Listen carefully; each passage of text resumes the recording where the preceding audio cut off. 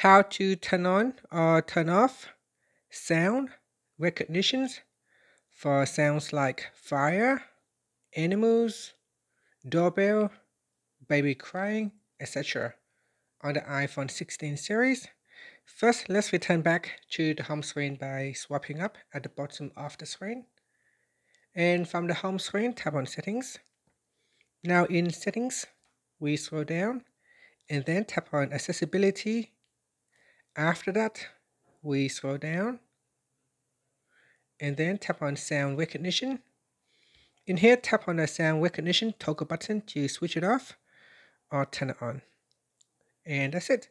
Just tap on the toggle button to switch it off or turn it on. Once you have turned it on, you can also select which sounds that the phone can detect. So here you can tap on fire and choose to turn it on or off. And you can also set the alert tones for fire. Next is the siren, the smoke.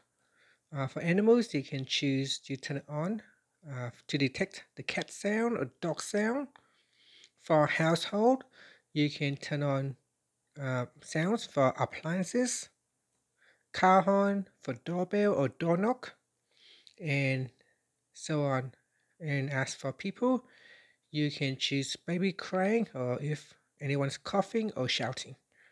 And that's it. After that, we can go back to the home screen by swiping up at the bottom of the screen.